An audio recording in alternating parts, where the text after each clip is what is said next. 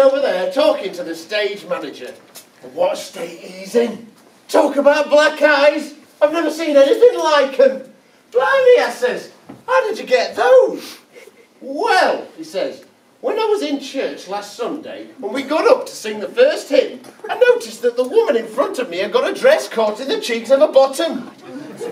Hey, there's no need to look so shocked, dear. It's happened to us all, hasn't it, girls? Just me again, eh? Well, he says, I didn't want her to feel embarrassed. So quick as a flash, I put my hymn book down and pulled it out. Well, she turned right round and punched me right in the eye. Fancy doing that to a fella for doing her a good deed. Well, I says, how did you get the other one?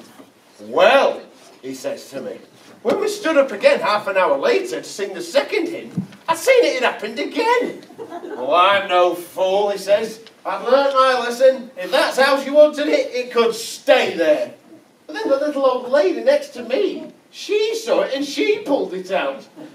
Well, I was horrified, he says. I didn't want her getting a black eye as well. So quick as a flash,